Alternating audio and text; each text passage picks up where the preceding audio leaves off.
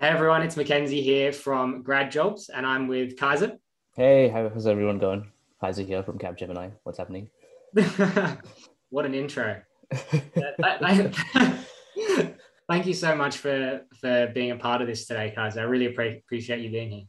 It's fine, Mackenzie. It's always a pleasure. This is how we help each other out and grow. So happy to, do my part and help out. Thank you, and I hope this will be really valuable for people out there as well. So maybe we'll start by just introducing you. You know, who are you? What are you doing now? And yeah, Yeah, sure. So I'm working as an associate consultant at Capgemini, as I've said, and every year we're running an award-winning graduate program, and we're always looking for talent. So this is awesome for anyone who's listening. I hope you do give our company a thought, especially if you want to build a career in technology. At the moment, I'm working in an area known as like application management and development and managed services. Basically, what we do, we handle large scale clients as IT outsourcing and in different areas. So right now, I'm working with data a fair bit in the area that I'm at, and we're doing a lot of like back end data management for a big client. And I'm just learning with a lot of people with experience, a lot of data engineers, database admin, and so forth. And I've been sort of like moving around in the business at times. My role specifically is consulting. So basically, it's pretty diverse role. I'm sure Mackenzie, you worked in management consulting before as well, so you do different things with different clients. At times it's customer facing and it's also involving like technical stuff, which is what I'm doing right now. So it's been good. I've been there been there since April, so nearly 8 months. Um, and it's been fun. I've made a lot of friends, great people to be around. One of the drawbacks this year has been the pandemic, so we haven't gotten a lot of time to get to the office and work in person with a lot of people. yeah, definitely. It must be nice to finally, hopefully, get back to normality. Normality. Fingers crossed. I'm not sure about it yet. We'll see how we go. Looking at Europe and what's happening over there, but um, Yeah. it sounds like it's an amazing role. It sounds like you're doing a lot.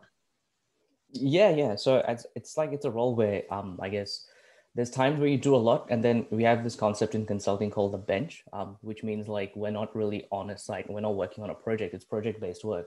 So during that time where we're usually upskilling and we have the flexibility to learn and develop, and anybody wants to get into consulting, I strongly encourage that if you end up doing that, use that time to get certifications. I took like a 1 month long Microsoft training with a group of other graduates, like 2 months back, where we did a lot of sales engagements and delivery focus and functional consulting, and we got like two Microsoft certificates out of that, that we had to go and like do exams for. So things like that, it's really good. Our company's got a great Salesforce presence as well. So anybody who's interested in Salesforce and wants to come work with a great team, our graduate like hiring concept is great for that, because we've got lots of Salesforce certs. So the roles, like, yeah, every grad you speak to here will tell you a different story, and that's amazing because if you I'd suggest like most of your clients to network with us. They can reach out to me as well, and every person will give you something to take back, whether you end up working for us or working elsewhere. You'd get a lot of knowledge. Thank you. That's awesome advice. And so I guess that will kind of be a segue into our next thing. So you said people could kind of reach out to you if they know they're interested. So if we take it back now a few years, so I know that you studied. It was a bachelor's back in maybe 2019. Yeah, finished like my academic period in 2019. And I just made the 2020 like graduate ceremony cut. And like a month after that, like we went into lockdown. So I was lucky. Yeah. But I've been studying since 2013. I've been in uni in and out for a very long time. So I was an older grad when I went through. Um, so yeah, 2019. Yeah. Excellent, excellent. And so what's the story there? Why did you decide to go into the degree that you did? Okay, initially I wanted to be an engineer, and I think I should have when I was in high school, but I just didn't think I had the discipline to study, and I was told that I wanted to be an aerospace engineer when I was younger. I was pretty good at maths, and but then I just felt like a lot of the stuff that I wanted to do, the jobs are moving overseas, and I didn't have much like of an idea. And I'm kind of glad I didn't end up doing that because engineering is very hard. And I was not a great student in university. I was bumming around and messing around. So I went into commerce because a business degree, we had this joke when I was back in high school, which is a very long time back, that if you don't know what to do, do a business degree. So Yeah. I used to be good at maths and English. So I just did a commerce degree. And then I initially wanted to major in accounting and finance, which was like the cliche, pathway. Then I sort of I wasn't going to class much, wasn't enjoying much. So I took some time off and, went and worked in call centers, worked part-time, partied a lot, just did all that stuff. And then I came back after a few years. And then I thought about technology and like how it was impacting everybody in the world. And then I started to look at my degree and I had like an information systems and a data analytics pathway. And that was really lucky for me. Like, I think things were lined up because the degree had changed, but because I was such an old student, I could stay on the old degree pathway and I could pick those majors. So I changed majors and I sort of went towards data analytics and information systems, which were completely different degrees at my university by the time I returned. But I could stick to the old platform because I was an old student. And then I just sort of graduated in 2019. I just got myself together. And in 2017, didn't know how a computer worked. Like, I was completely a noob. And like off lately, I've been like over the year, I can read Python code now. Like, I can write some Python code. And I've like got a long way to go, but things like agile were like, which is completely an alienated concept to me. And I've learned so much over the years. So it was kind of like I shifted in university. And then I sort of started to realize that I wanted to work with tech. And there's a lot of work in tech too. Not gonna lie. Definitely. That's an awesome story. And so, if I'm wrong, please let me know. But Sure. From what I remember, you were pretty keen on Capgemini. Yep. Very early on. I feel like almost our first conversation, you were talking about Capgemini. Yeah. And so, yeah, why did you choose that sort of company? And how long ago did you even start thinking about that? So what happened to me? I came across Capgemini last year. Up until last year, I didn't know anything about Capgemini. What happened to me was because, look, I took a lot of time off at university. I was not academically great because I'd bummed around a lot. Like, I was actually a good student. Like, most of my lecturers are like my buddies and we'd have coffee together and chill a lot, and talk about the course content and stuff. But I just was, in my initial years, I was a terrible student. So I didn't get any internships. I didn't get any great work experience. I worked part-time roles. I worked locally. So I didn't have like a great sort of portfolio throughout uni. What I did in my last year of university, I joined a class at uni where it was actually a mandatory class where we had to like create ourselves to make ourselves more employable. So they taught us how to network with people on LinkedIn. They taught us how to, create a resume using templates and everything. So I attended a couple of workshops. And what I did was I quickly figured out, like, this is before I got in touch with you as well, but when I got in touch with you, we sort of sped that process up, was that I'm not getting a job by having a great profile. Just, it's not going to work. Like, it's very unlikely. I'm going to have to win people to get a job. So in 2019, I cleaned up my LinkedIn profile. I made it look more professional, the best I could with what I had. I made sure it looked like what a graduate needs to look like, which is, it needs to be humble. And it doesn't need to be like very loud, but it needs to show that I've done certain things. And then I sort of just tried to talk to as many people as possible. And that wasn't working out very well because I think the techniques that I was applying wasn't great. Fast forward to 2020, when I got in touch with Mackenzie, basically what happened was I came across Capgemini, and one thing I noticed about them that stood out for me was, unlike most big corporations that I'd come across, they were a company with a great graduate program. Like, they had a lot of graduates that were hiring. But the thing that I liked about them was they seemed very humble and very grounded. And they seemed like people you can approach. And I think a lot of grads struggle with this because you get caught up in, you'll see somebody with a big title in their LinkedIn profile, like a senior manager, and you're like, oh crap, like, how am I going to approach this person? Knows everything, and I don't know. I've just done like 2 little projects. I've done a dodgy, and it's true. You're like a baby at what even now. Like, I'm a baby at what I do with the people I work with. But you also, when you work with these people, you realize they're human beings. They're just like you, and they have so many learning gaps to fill out even now, because they're human, right? So that's when I looked at Capgemini and I said, okay, they're a company that I could actually talk to these managers. And then I started to, search on LinkedIn, and then I found out who our graduate manager was, who was leading the graduate program. I added as many people as possible from them, and I just shot my shot. And I got rejected to Capgemini twice in the span of like 3 months. Yeah. And the third time when I was offered the job, it was a completely out of like left wing. I did not realize that, like, they came out of left field. I had no idea, like, it was a different interaction about something completely else. And the graduate manager's like, I'll get you an interview. But yeah, their ethics. I wanted to work somewhere where I could just, have good people to work around, and has a graduate program, and Capgemini just fit that sort of box. Yeah. Yeah, no, that's awesome. And so I won't quite dive into, what that kind of final offer looked like. I know it was pretty interesting. I was pretty happy when I heard you explain that story to me on the phone. But one thing I really wanted to cover with your particular situation was that kind of upskilling, because from what I remember, right at the beginning when I first met you, you put a really heavy emphasis on making yourself technically, good enough. And you really wanted to be technically good enough to, before you kind of went in for these more technical roles. So what was your thought process around that, and how did it look for you? Absolutely. So in terms of technical stuff, I don't know if this is my advantage or like my disadvantage, but initially I looked at, because I knew nothing, and I would Google a lot over the last couple of years because I was just genuinely interested in how technology worked. This is why I say I should have done an engineering degree, because I got very academic about it, right? To a point where I had this approach where I need to know all these frameworks. I need to know this much data analysis. I need to have these many projects on Python, right? What I'd suggest to people now about technical skills is work backwards. Work backwards from it. So if you want to develop an app, work backwards and find out what technical skills that are needed for that. Because if you were using my approach back then, you'd go crazy with like realizing how much information is out there and how different each space of technology is, right? So I did not do this initially, but it kind of worked as well because it gave me a broad spectrum knowledge of technology, like just the high level that I needed to know. So I knew a little bit about networks.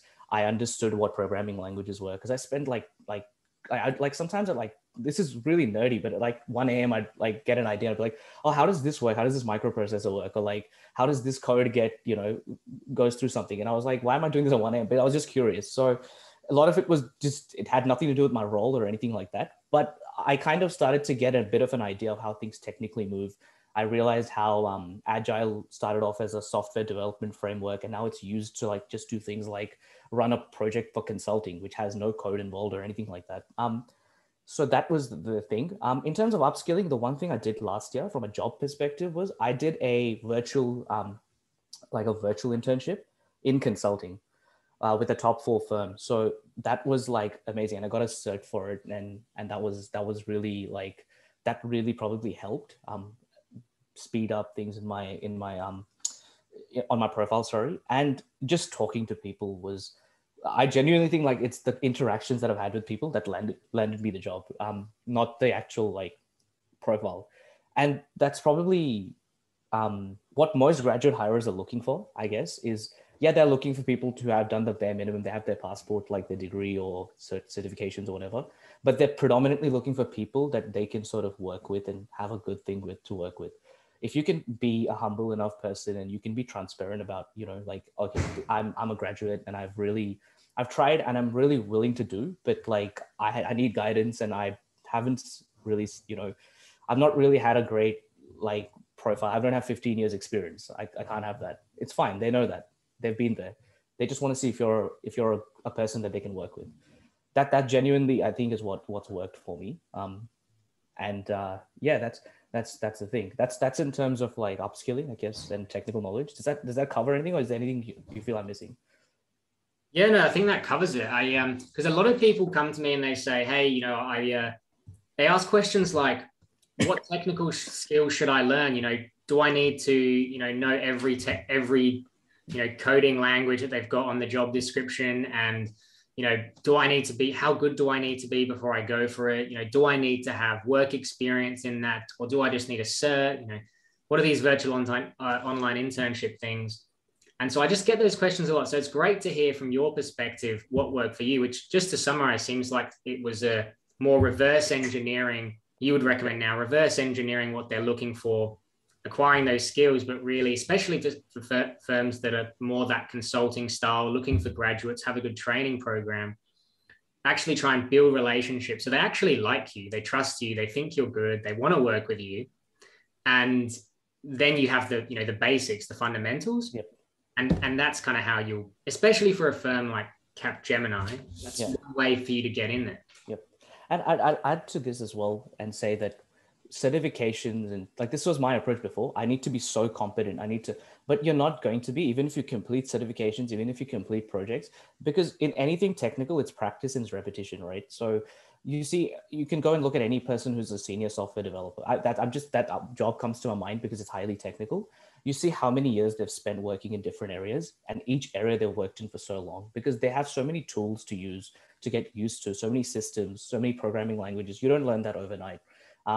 You can't just learn Java in a year, do like small projects throughout the year and then go, okay, now I'm competent in Java. It's like, well, how much work experience have you had? Have you worked in a team? Have you done any testing?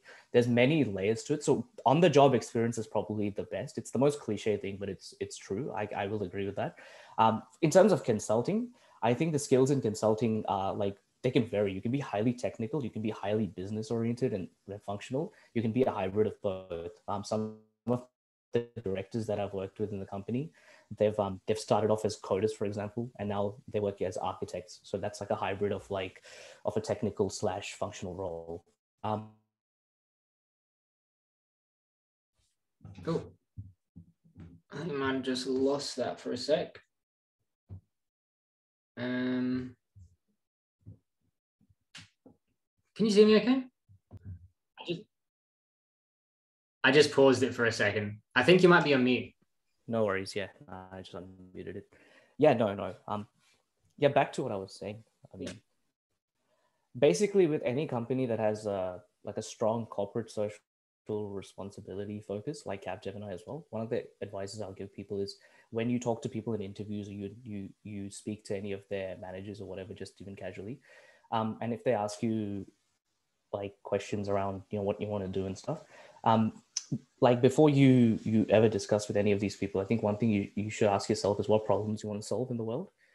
It's a really big thing these days that a lot of the managers look for, and it's a fair thing. It's like it's basically asking what drives you to work, more than just getting paid and having a career. Like, what do you want to use your career for? And having like a good answer to that is a real answer to what you value. It just reflects that that you want to work towards something more than just having a fancy career or having something. And they really like that. That is definitely something that I've seen a lot, and a lot of the people that I work with, like the other graduates, a lot of them are very passionate about a lot of those things. So it doesn't have to be like a social equitable thing. It could be anything. It could be like, I want to be a better parent, and I want to try, be able to help use technology in a way to like create an efficient lifestyle for parenthood, whatever your purpose is. But you should be able to share that with them openly. They really like that, and they want to know that. Yeah, that's an awesome piece of advice. And it's funny because it actually takes, well, at least for me, and my experience with people I work with, it takes a little bit of time just to figure that out as well. And usually, whenever I kind of ask someone, you can figure out pretty quickly when you ask someone what do they want to achieve, and then why, whether they've thought about it at all. And if they haven't, it can take a little while to actually figure this stuff out. But my personal experience is, it's just incredibly valuable, because even though it might take maybe a day, maybe 2 days, maybe even a week to even get a vague idea, it comes across in interviews when you're having chats. You can genuinely say, they ask you why you want this job. You don't have to remember a script. You know exactly why you want this job. It all links. It's all coherent. Like, it's all flowing. So that's definitely very, very important. And thanks for flagging. And it's interesting as well, because obviously, these companies, they want good people, but if you're going to be someone who's genuine and your why is real, you're probably going to not only add more value, but you're probably going to be a better employee, stay longer, contribute more. You're going to embody the brand of the company. You're going to sell it better, like you are now. I'm sure after watching this, people are going to be messaging you to sign up for Capgemini. I definitely suggest, because the thing is, look, I'm 26, but a lot of the grads are like 21 to 23. And to be very fair, like once you hit around 25, like a lot changes in your perspective. I don't know if that's for everybody, but for a large amount of people that I talk to, I do. So but I know myself when I was 21, 23, and like how I perceive the world is very different to how I perceive it like 5 years later. The thing is that at that age, I would love to have like good guidance and good people around me. It's really, really important. And that's what I really like. Like where I work, there are moments where, things are difficult, work is pressuring or whatever. But the thing that's good about it is the people that I work with, the senior managers, it never feels like they're people of authority. Like no, there's very little drama. And I'm not just saying this to make my company look good and to promote that, but it's really good for young people to sort of be in that space and get that kind of, like servant leadership from the people around you. Because the managers are probably like in their late 30s to mid 50s. That's the kind of age range that they have, but they're really supportive and really good people in terms of like how they interact with you and how they deal with things with you. So I definitely would say that like that is a good thing. And you make lots of friends, you meet a lot of people in a similar age bracket to you, which is great because, coming to work is fun. Like, that's it's kind of like university where I work, because it's like all the grads, we sort of know each other because we're from the same batch, but then we work in different service lines. So we're in different classes and stuff, but we all sort of meet in the lunchroom, or we have like a banter, we go to drinks together. Yeah, it's great. Yeah. That's really, really awesome. And so what haven't we covered yet? We've covered, why you kind of wanted to study what you did. We covered kind of how you made that step up. And to summarize, it was through, yes, upskilling, figuring out what you wanted, your why, your purpose, but also just building relationships genuinely. The bit I would maybe like to cover, and we can cover some other things that maybe you think we maybe kind of skipped over, but so that double rejection, and then the offer.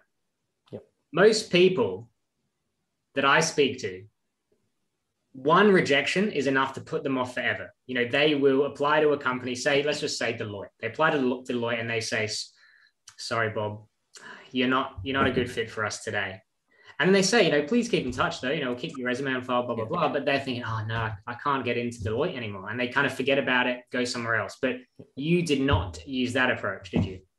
No, so with me, what happened? I'll give people a bit of a run through of how things work as well, so they can, if they're thinking of applying, they can prepare themselves better for the process. So how it works with us is you initially put your resume through, you go through the system, or somebody that you network with will take a resume and tell you how to apply. And basically what happens is then they shortlist you. You've got to do some assessments. You've got to pass the assessments. There's a lot of practices for assessments online. I know graduates everywhere do those practice questions, and then they finally, do those logic tests and exams. That part gets out of the way. And then what happens is you go to this, like we have a mass group interview, sort of field day type of situation, where a lot of grads come in for the whole day, and we do like an entire day's worth of activities and groups and things. And I had to do all this over Zoom because of the pandemic. Usually this is done on site. And after that, there's individual interviews as well that you do with people. You do like short 15-minute talks with some managers and senior leaders. And then after that stage, they'll tell you if there's going to be an interview after that, or you've not gone forward. So the first time I did that, I was being like looked at for the Salesforce area. Didn't get through after the group interview. And I thought I did really well in the group interview because I vibed with everybody, and I was sort of waiting for people to talk and have their shot. And then if nobody was talking, but I didn't get through. Then the second time, the graduate manager got in touch with me, and she said, do you want to work in the data side of things? And, I've got a spot there. I can get you an interview with some managers straight away. So they asked me that. I had a one-to-one interview. There was nothing else that I had to do. And again, the one-to-one interview went well. It was okay. I thought I didn't do as great as I could have. And I think they looked for somebody more technical than me, but I didn't get that. After that, I was kind of disheartened. So I said, okay, I'll keep my eyes open, but now I just got to probably go back to working part-time jobs and whatever. So I applied for like call center work. And I got a call center job in Feb, like earlier this year. And I was in my training phase with my call center work. And what happened was the person who got me a job in the call center, they have like their son goes to school with somebody else and he needed work, like a work experience in IT. So I was messaging a lot of like people on LinkedIn, like small, IT management companies or like network management or like service desk companies basically to try and get him some work experience. And I asked the lady who hired me if she knew anybody in a network base because she's been in consulting for so long that if she knows any clients or any person that, like mid to small scale that can give him some experience because he's a school student and he's struggling at school and he's just coming out of it. And then she actually really liked that. So she's like, I really wish that you worked with us and sort of, I've got this opening here, because you're a person that I'd like in our company. So my interactions with her are great. And like we're really good now. Like me and her are really good friends. Like she's, she has interactions with me even now, despite like since I've been hired. And she got me to speak with my VP, with the vice president, who's like in our company, it's like vice president, director, senior, like junior director. I think there's like ranks there. So she's basically one of the highest ranks in our department, and she got me into an interview. So I dressed like I put a shirt on and like was ready for an interview. She was chilling with her cats in a Zoom call like this, just hanging out, asking me questions. We had a chat for like half an hour, and yeah, I got the job after that, and I was like, wow, okay. So it wasn't the way I pictured it to happen. It happened when I didn't expect it. I didn't even know, and then it was great. But I feel like building that relationship with people is important. And one of the things that I did was even in my initial approach, I was open about what I could bring and who I really was at that time. I didn't want to like sugarcoat it and be like, I'm brash and I know so much. Perhaps that's because I got a little older and like I humbled up a bit over the years with my experiences, but that's kind of what worked at the end of it. Yeah, that's how the process worked for me. And for a lot of my friends, they got in straight away, like, with that. And the funny thing is the second role that I was rejected for, the current like team that I'm working with all belong in that department. And I'm doing that kind of work now that I initially wasn't selected for. So it's just, depending, things keep changing, I guess. And like, you just got to keep trying. Yeah, definitely. And it's a really, really good story. It's a story I actually tell people from now and then, and people get rejected, or I don't like saying rejected. People always say I got rejected. I like maybe using something like unsuccessful at this time kind of thing. Yeah, yeah. Because really, like you didn't get rejected because you're working there now. They still wanted to hear from you. They still wanted to, be in touch. And now that people know that's possible, it's something people are actually able to somewhat replicate. If you say, for example, imagine every opportunity that you go for, instead of as a one-time race, like 100 meters, you win or you lose. Yep. More like you're kind of planting these seeds everywhere. You're building these relationships. You're just keeping them nice and watered and healthy. And you never know when that opportunity is just going to drop down because of that relationship that you've got. Definitely. So yeah, it's a really amazing story. And I guess like I can partially agree with you with the rejection thing. I think the way I see it is I do say rejection, but I say it's not like you're not wanted. I say it's just not a good fit. Like, it's like in most things, like like for dating, for example, like somebody might not be a good fit for you. Doesn't mean that they're bad or you're bad or whatever. Like it's not a good fit. Same with jobs. It's like it's not a good fit. Like there's like I went for a job interview last year with a local call center and like for part-time work, and they rejected me, so they didn't want me to work over there. But it was just not a good fit. Maybe they were looking for somebody else there. And I'm working for a multinational company now. After 2 rejections, they say I was a good fit. So it just depends. It doesn't mean I have disrespect for either organization or whatever. I don't have that. And that's another thing, like my graduate manager was saying, like a lot of people show resentment when this happens. And I was surprised because I'm not sure if it's the pandemic that has made us less patient as people or whatever, but you can't do that. Like I would suggest it's just, because even if you're disappointed, like handling it like with maturity and emotional intelligence is probably better for you. And it's also going to keep more people in your network in the future, because let's say you didn't get a job with like a big 4 company today. A few years later, you might become a client that they really value. and you might be a manager for a private company that's their client, and then you might actually be pulled in by them to work there in the future. You never know with your relationships, or you might find your business partner, your life partner on that project. So having resentment and like, you know, being upset at some organization or somebody, you know, it's probably just because you didn't get a job with them, it's probably not the best thing to do for any party involved. Definitely, definitely. And there are other pathways as well. You know, one example I'll give you is one person I work with in South Australia. He actually had an interview for a data analytics type role at a pretty cool company. And you could say, you know, they rejected him.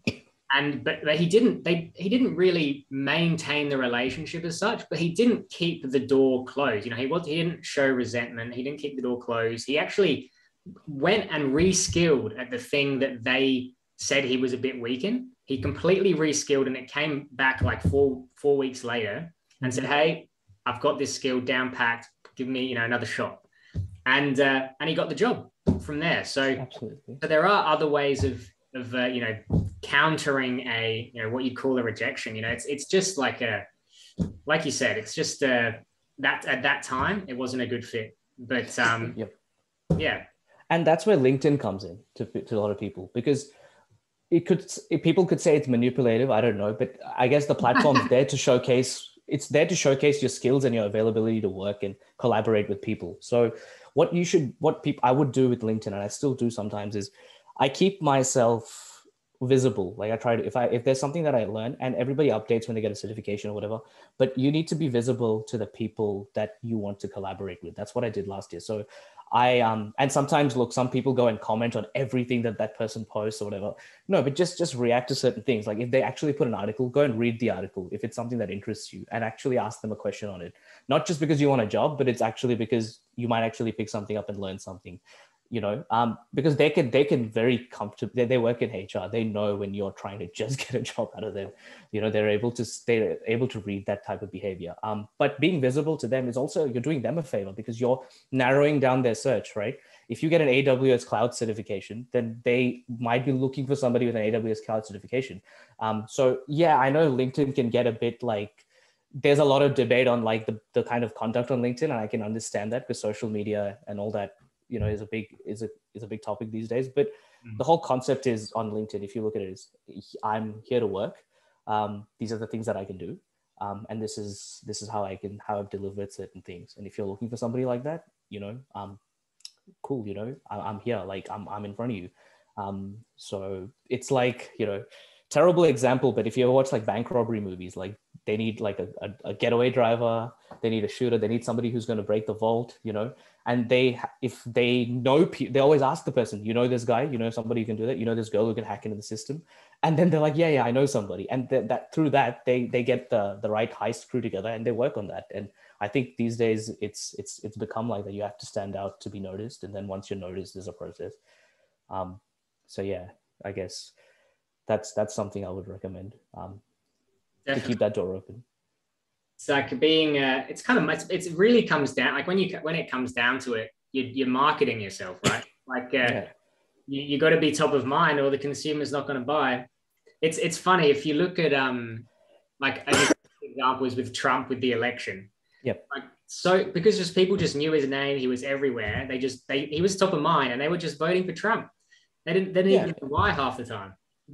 yeah. People. That's the thing. Like in today's day and age, like being a powerful brand is very important.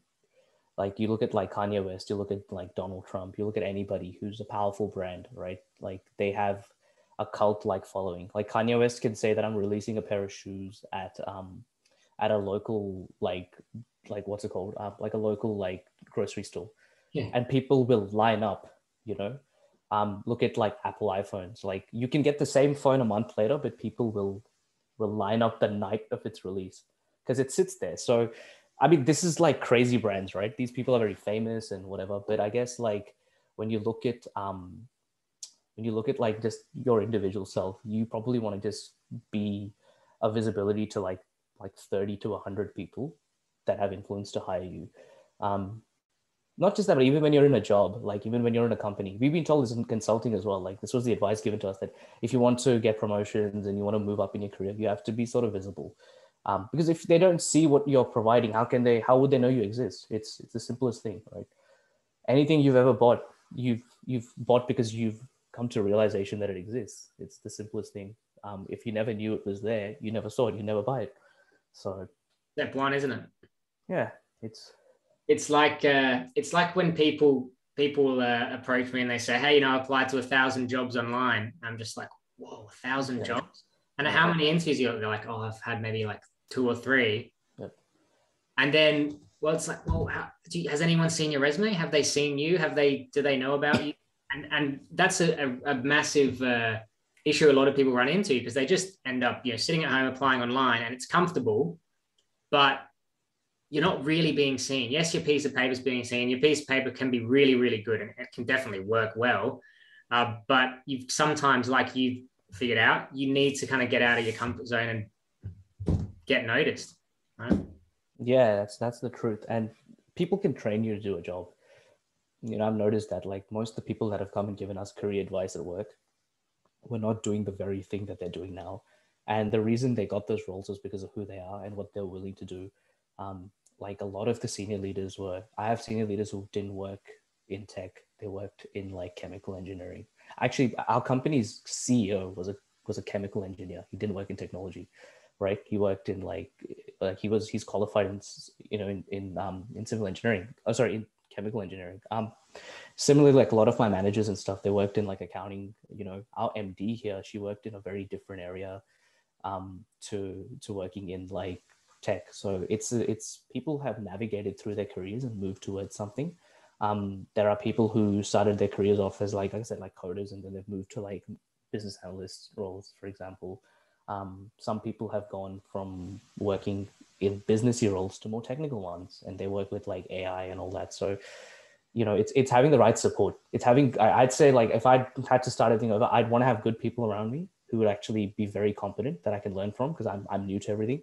And I'd want to have experience and working and just keep trying and iterating and learning. That's probably the best way to, I guess, to learn, rather than going through it by the book and then going on and then it's there's no shame in being like. And that's the thing, like even on LinkedIn, there's a way of being humble. Like you can say like, look, I'm a graduate. Like I just finished uni. I've just started my life. Like I really, I need a job, but I also really need to learn things. And this is what I want to do if I got the right opportunity. And they'll just go like, yeah, this person reminds me of me, or this person, I like what they're thinking. They just want a chance, and they'll give you a shot. And when you come to the other side, that's the thing, you want to give other people a shot too.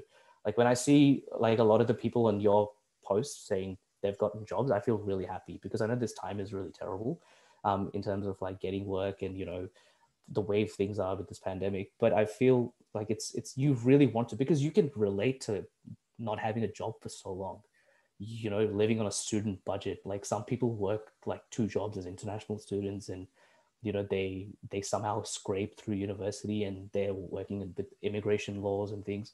So I feel really happy for those people when I see them get a role, because I know how much it means to them and how much the struggle has been there. And that's why I keep saying, like, if there's anybody in your thing, they can just reach out to me on LinkedIn. Like I can, assist them the best I can. I mean, I can't guarantee giving everybody a role, but I could definitely help them just, with the things that work for me and work for people around me, and what my company is looking for. Yeah.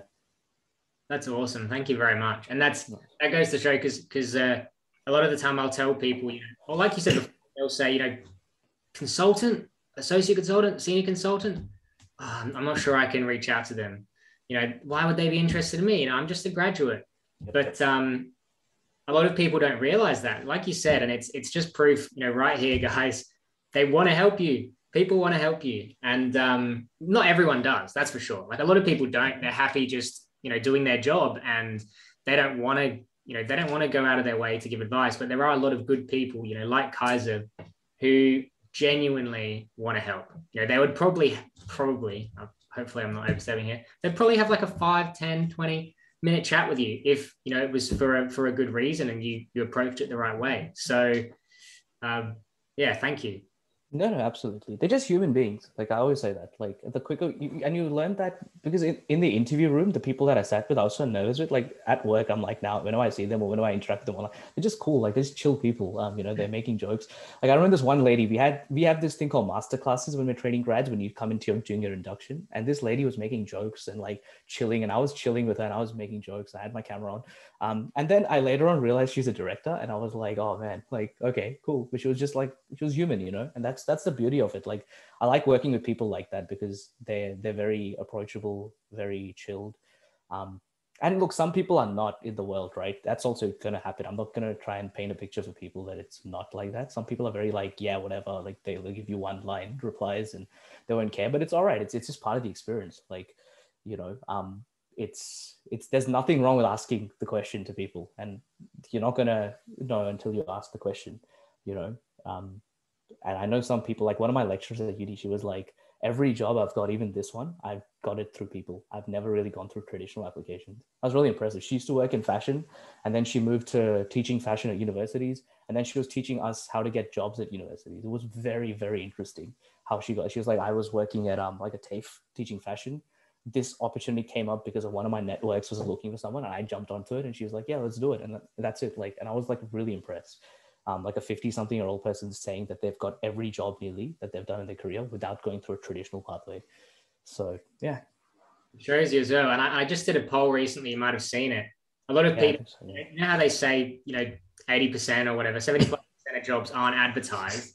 Yep. I wanted to put that to test with my specific network, and that it wasn't quite that skewed, but hidden jobs or people who won jobs through relationships was definitely higher than advertised, even in my network where, it's probably biased towards applications. So it's a fact of life. And it'll be interesting to see how things go, with LinkedIn becoming so prevalent and more people kind of jumping on it. Be interesting to see what happens with applications. Be Yeah, very, absolutely. Absolutely. It would be very interesting. I honestly think applications, in my perspective these days, I think with large companies with big intakes, applications are just like sort of like they'll probably take a very small intake. I think a large percentage of people, because of LinkedIn's prominence now, are coming through like these channels. I feel like because it also helps the hirers, speed up their process of getting intake. It helps the person applying for the job just skip steps, like bureaucratic steps. So yeah, yeah, I definitely. guess. It will be interesting. Awesome. Well, I think, yeah, I think that's pretty much it. Oh, there were a couple of small questions I wanted to ask. Just Yeah, to, please. No so stress. the first one is with what I do. So what what was the main thing that attracted you to, I guess, book a call with me and work with me in terms of the job search side of things? I thought I'd give you a shot. I was lost, I can't deny that. I think most graduates feel that way when they're lost. When I finished studying, I think my cousin was saying it takes an average of about 2 years for a graduate to land a full-time role after they finish studying, right? At least back in 2019. I think that's going to be a lot more now, I guess, considering we had a pandemic right after that. So I was just like, yeah, let's give Mackenzie a shot. He's on LinkedIn. Again, I met you through LinkedIn.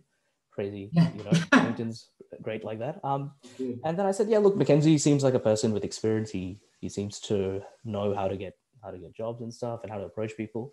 And also to invoke a bit of discipline in me, because there's a bit of accountability that you need. You come to a stage where you've been unemployed and graduated for a while that you just kind of go, you know what, like you feel discouraged. Like, I don't want to do this anymore. I'm tired of rejections and tailoring my resume, because it's really, I guess, admin kind of stuff, right? Doing 50 quizzes, and then when I met you and I realized, okay, well, I can change this. I can sort of have a different approach. I can probably try and talk to people, and it's also my skill. Probably that's why I've gotten into a consulting role, because I'm good at talking to people, and that's kind of what my strength has been.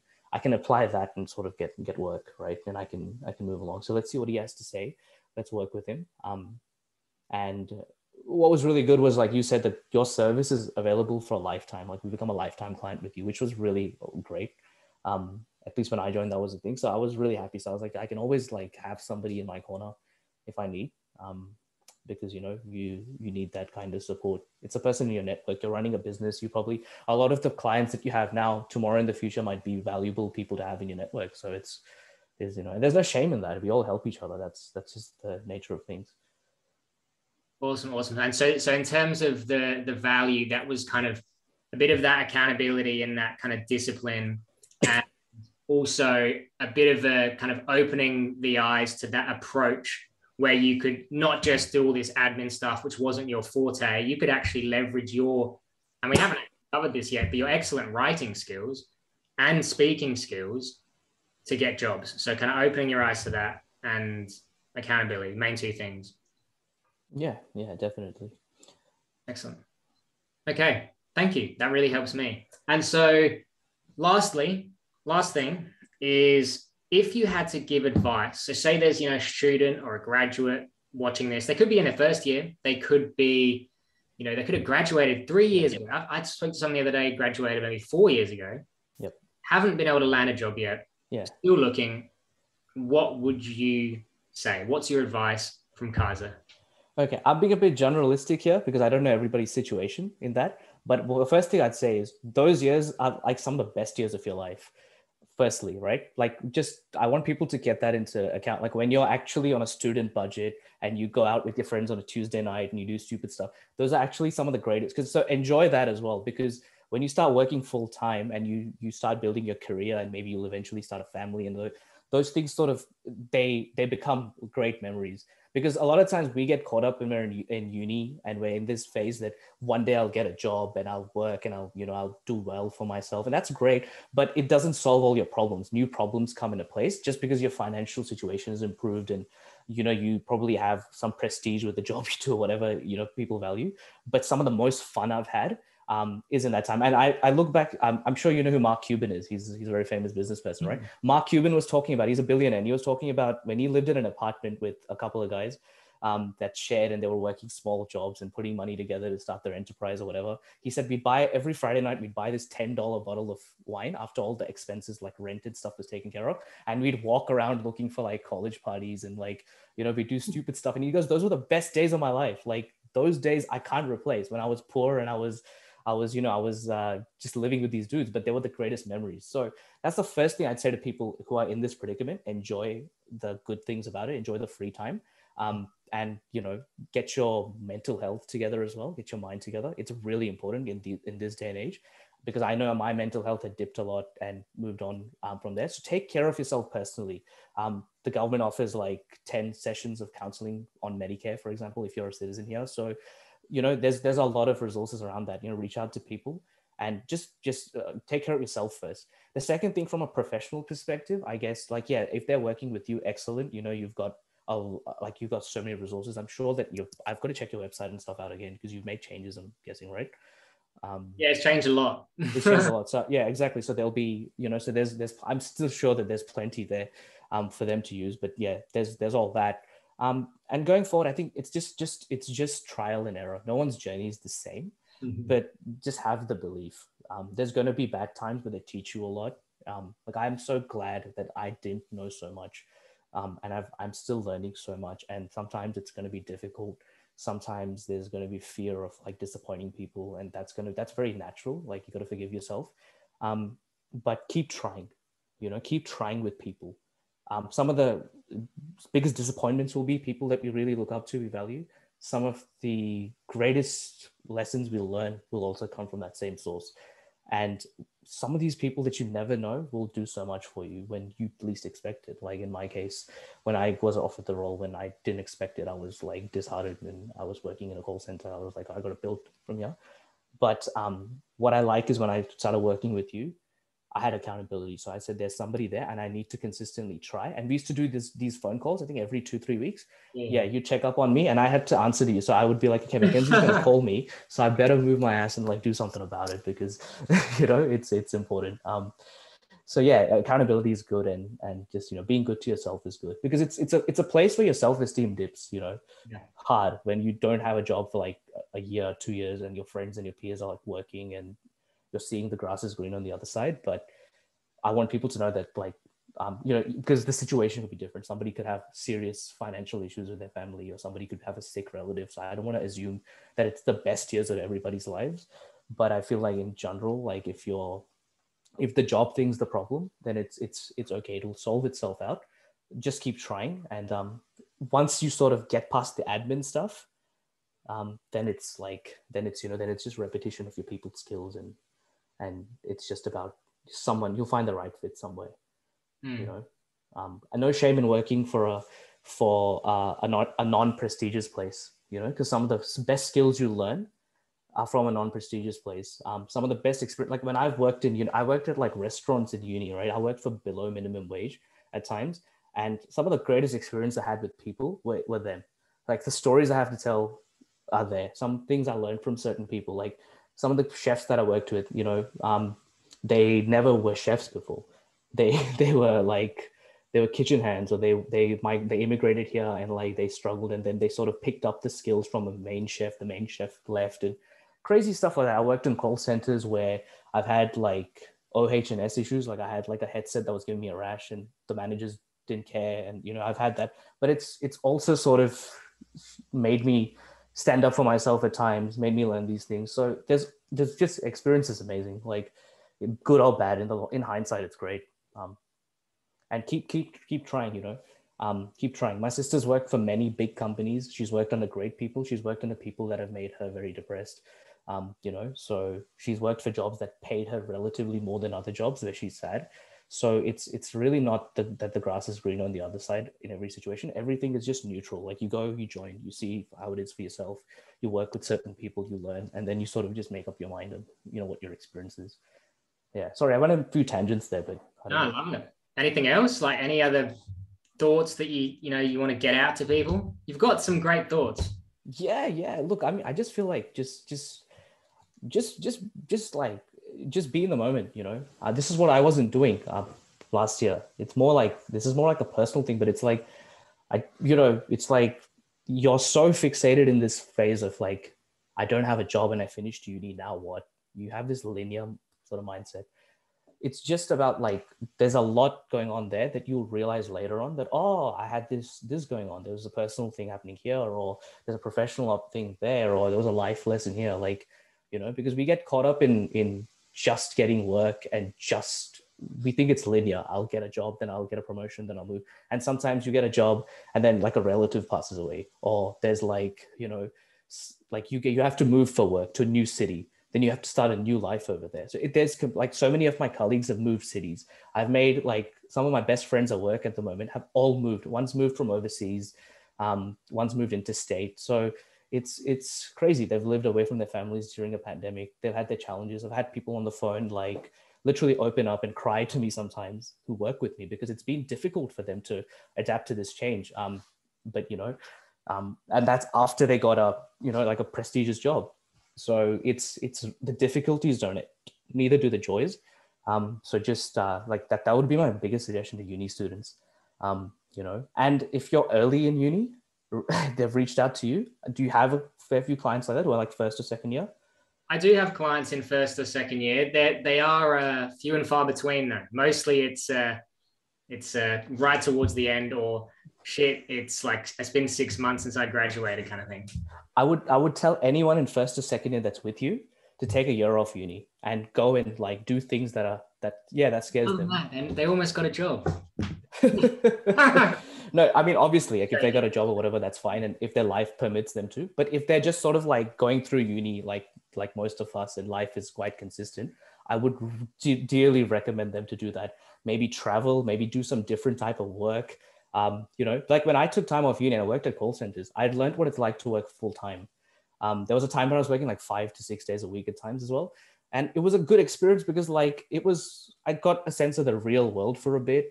I think I could have done other things, but it's really important. It will really cultivate your character, and you have the capacity to do it when you're young. And it might actually be like you might talk to an employer in the future and you can be like, I went skiing or I went like diving for a year and I worked at this far. And the CEO person or whoever is like interviewing you would be like, I did this when I was 22. Like I went to Tibet and like I climbed like all these mountains because I was really interested, and I've lived in it. And then you can have that personal sort of link with the person too. Like that shouldn't be your primary objective of doing that, but it's a great way of having rapport with people. Like when you have things apart from, I studied this and, I did this, and I occasionally play golf on weekends. Like there's more, there's got to be more to it than that. Like we did introductions the other day, and I told people like I love Disney movies and I love mixed martial arts, and I have no idea how those things are correlated, because one is like violent and nasty, the other one's like very emotional and like childish. So it's just funny, but it's these are the things that build rapport with people. And if you're a young person, like it's great. I'll be 27 soon, but it's like, it's fine. I interact with a lot of 21-year-olds at work, and it's interesting to listen to them, because I see myself in them a lot of the times. I love the energy. Yeah. Definitely. No, that's awesome. I do feel quite fortunate because for me, I was very lucky. I think you know this, but I was able to live across 7 different countries already in my life so far. Yeah. And the way that has helped me and just like in all aspects, particularly in building connections with people and building those, there's little connections between you and someone else. Yeah. It's unbelievable. It's just and it is a good point. It's something that I don't probably cover enough because it's more of a long-term strategy. Like you've got to kind of keep building having those experiences in order to build those connections with others. But for me, for example, if I meet someone who's, from the Caribbean, I can be like, hey, I used to live there. Nice, yeah. How good's this beach? How good's this, this hotel, this mountain? And instantly, boom, connections built. So yep. Yeah, no, I can level with you because look, my family is from India. I was born in the Middle East. My parents are working there. So I used to speak Arabic fluently when I was a kid. I forgot, but I've grown up there, and I grew up here predominantly. And the part of India that we're from, which is Mumbai, which is like the Los Angeles of India, is the most diverse city of India, right? We have people from all backgrounds because the film industry is there and everybody wants to be a superstar. So they fly in. But I've grown up around different people my whole life. Like I had African friends when I was growing up in school because I lived in a very African dominant neighborhood when I immigrated to Australia. So we had a lot of African friends, and I had, these African friends. I went to a school which is very diverse. I'm South Asian, so I speak a few languages with people. So I connect with South Asians a lot. I've had Anglo-Saxon background people that I interact with, so I've seen it all because I played cricket. So I played cricket with like a lot of white people, and I related to them. And it's amazing because you come across like you have something to talk about with everybody, which is awesome, like which is great. And like a diverse experience and a diverse group of people is like having that kind of access to things when you're young takes you very far, makes you sensitive to things about another culture that you probably wouldn't have known. I had like one of my really good friend at work, she's Muslim, so she was doing Ramadan. So she was fasting. So I was like, okay, like I'm not going to eat in front of her because I was born in a Muslim country. So I know what Ramadan's like, I grew up there and I understand like when someone's not eating or drinking the whole day, I'll take that into account, or, just anything really, yeah, it's something I'd really recommend. Get out there, meet people, get out there and experience things, don't be silly. Like don't go out of the way and do something crazy and wreck your life. Because there's a lot of peer pressure on young people to do that. I listen to rap music, so I know. But but at the same time, like do enjoy being like in uni. It's really fun when it's there. It's fun to have a full-time job as well and to manage your time well. But yeah, that's the thing. And professionally, these things play a big, especially in Australia, we have a culture where your managers are like your friends. I was talking to somebody who worked at NAB, and they were like, I went to interview for a job, and the manager's like, yo, you want to get a drink? And like, we went to a bar and we had a chat, and he's like, yeah, you got the job, man. I already like you. Like, I'm serious. I'm not joking. This really happened. This is the guy who worked with my cousin at NAB, and he said this, and I was like, wow, like it's crazy, so having like a personality, developing a personality, not just for yourself, but also professionally, it's awesome. Given that you're interested in that, right? Because you might want to take a year off to build like a video game, and that might be your interest, and that's great. Like, but it's still a story. definitely. And it's funny. I know this is getting a bit long, That's but all right, man. No. one thing that a big misconception people often have is, your interview, your LinkedIn, your resume, it should just be 100% professional, 100% relevant. When someone asks you, tell me about yourself, you go, I have a degree, I have a internship, I have a job. And then that's kind of their answer. But when I tell people, you got to put, have a bit of that, flavor to your answer, really try and connect with people with your answer. One of the first guys I actually helped with this whole job thing, he ended up getting actually quite a cool story. I'll shorten it, but he had that kind of approach to his, resume and his interviews and everything. Yep. And so, but then he wasn't telling anyone that on the side of university, on the side of this experience he was managing a team of gamers to perform in international tournaments, and they were winning I think it was over 80 grand of tournament money. Yeah, those are huge. This was so kind of abstract, and it was just kind of not really professional, but not, he didn't really talk about it. And I said, look, and that's the first line we put in his resume. In his tell me a bit about yourself, boom, it was like, I'm an esports, game kind of manager, with the backstory. And the funniest thing is, not only did he go from, hundreds of applications with pretty much no responses to getting an interview at EY very, very quickly. Wow. But in the assessment center, the funniest thing is that he applied for, I think it was like assurance or something like that, classic business side of things. But then in the assessment center, because it was mixed with other groups, he actually was talking to the tech guys, the tech team, and they liked him so much because of that, how he was kind of branding himself there. That they actually poached him. He didn't even apply for them. They actually took him and made him an offer, even though he never applied to that position online. So no, that's how it is. Yeah, that's literally, and that's a good thing, because that's another thing I like to tell people. Coming from a business degree, we get, I've noticed, myself at least, and I can see this for a couple of people around me too. When you're young, when you're 20, 21, and you think oh, I'm gonna go and work, and you get caught up with the image of the job.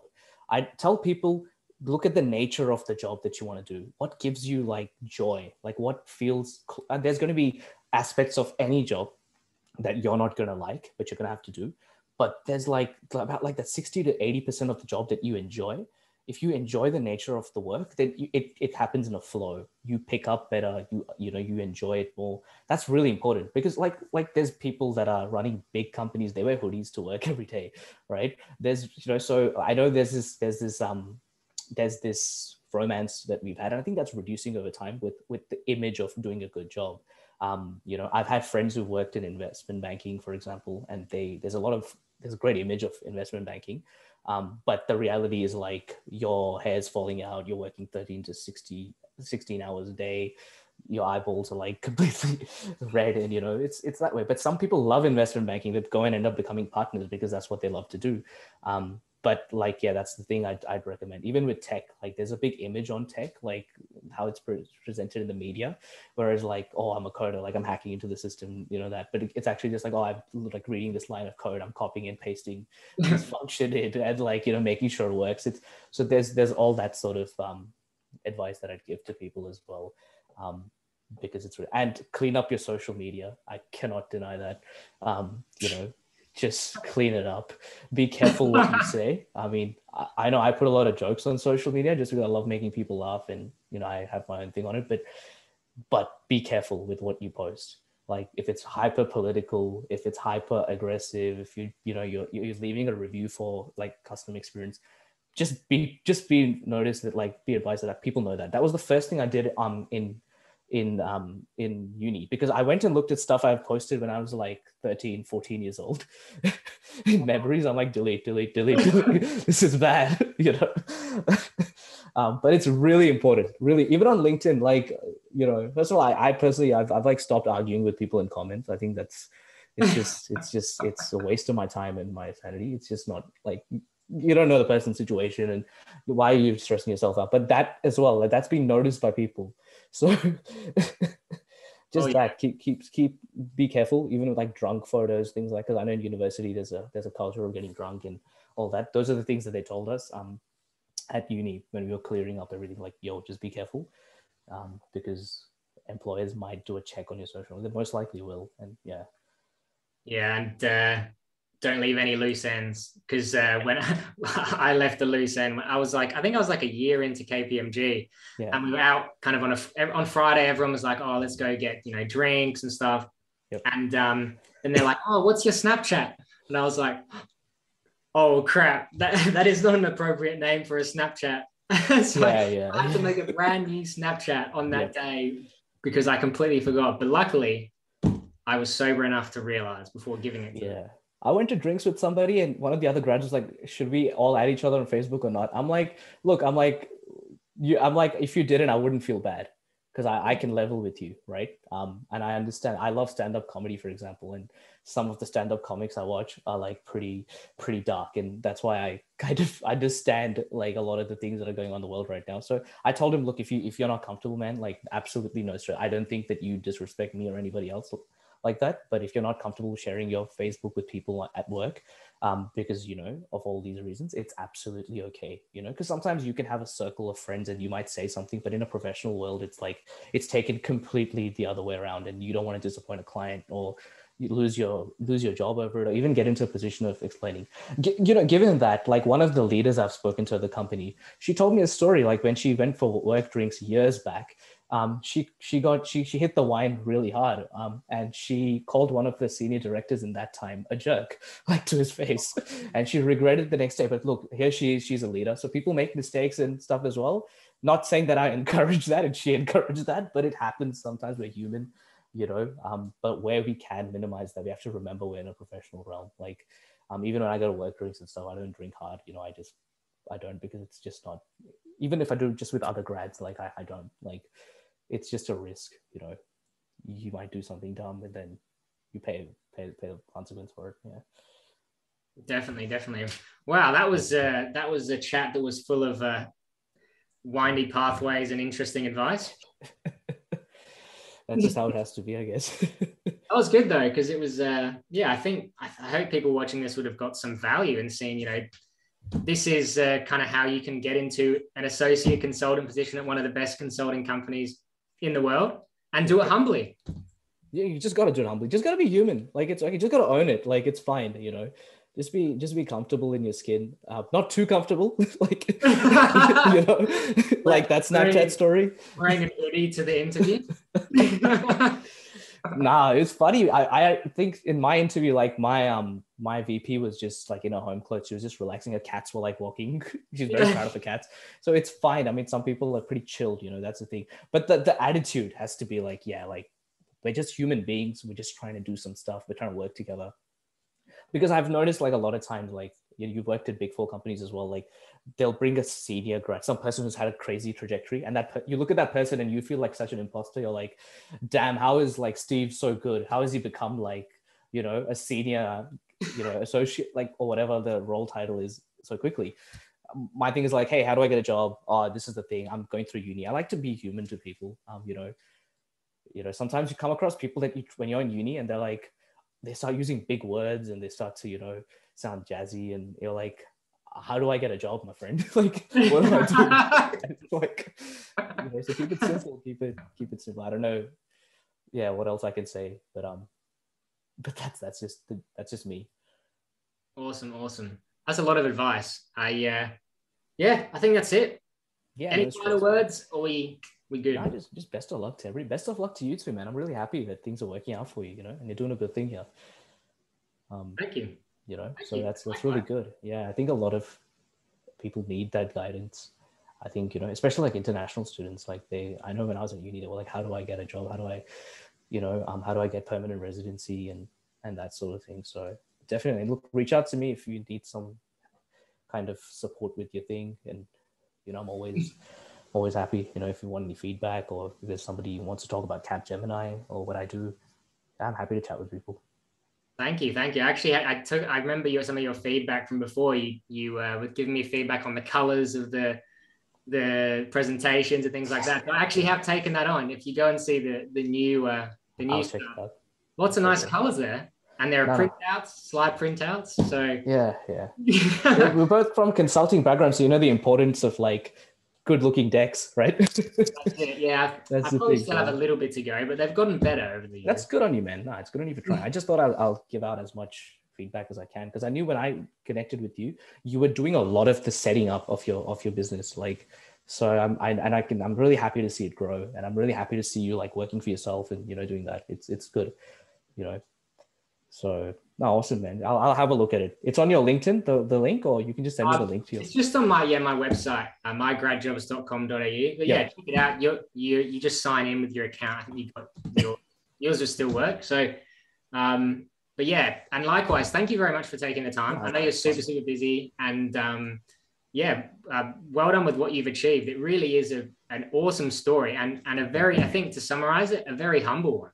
You know, you've gone from, you know, back starting study 2013, worked in the call centers, you had time off, you know, this really nice trajectory, and landing an amazing job, you know, a job that people would really kill for, but you've done it in such a nice way. And appreciate you know, providing all this advice as well. I'm sure, you know, you'll continue to go very, very far. And likewise, if there's anything I can help you with, you know, whatever that may be, please do let me know. Oh, for sure. And yeah, the last thing is writing. Are you still writing? Are you still blogging? Yeah, I do whenever I feel like. So basically, it's something that I do just as a hobby now. Like, I'm not really trying to do it mainstream. So with me, what I do is I have a list in my, like, I just write ideas down. And then whenever I get the capacity to, I just go and write. Sometimes I just draft things and I don't post them until I'm just chilling. Like, I make memes as well for fun. Like, sometimes I do all that kind of stuff. So I just do creative things for fun. Work's been a bit busy lately, so I've been lockdowns just ended about like a month back, so getting used to catching up to with everyone again, and, you know, like, so because now everybody wants to go out things, so just been busy. But yeah, I do write occasionally. I whenever I feel like I need to write something, I do. It can be deep, it could be funny, it just depends. Yeah, that's awesome. And where if someone watches this and they think, you know, I want to connect with this awesome Kaizer guy, where's the best place to do that? Check me out on LinkedIn. LinkedIn's where I post some of my writings. You can see my Medium over there. I don't know what my Medium's at K_Rod. I think I'll have to double check and give that to you. But yeah, it's if you go on my LinkedIn, you'll find one of my articles that I've written, an article like last year on World War II, which was a big article that I wrote. I compared the pandemic to World War II, and I used like the Saving Private Ryan movie. So that's an article that I've written. But I occasionally write now, but I should get back into it and put stuff out. There's just so much stuff to do, you know, every day. So you want to rest and get back. And I've been sick over the last week, so yeah, just chilling. But yeah, thanks for that, Mackenzie. Thanks for that shout out. No worries. I'm sure people get in contact, and thanks again. I'll catch you soon. Keep in touch. No problems. So anybody wants to apply to Capgemini, just, you know, reach out to me if they need any info. Cool. Legend. Thank you. See you, Mackenzie. I'll take you up on that. All right. See you, mate. Have a great day. Bye. You too.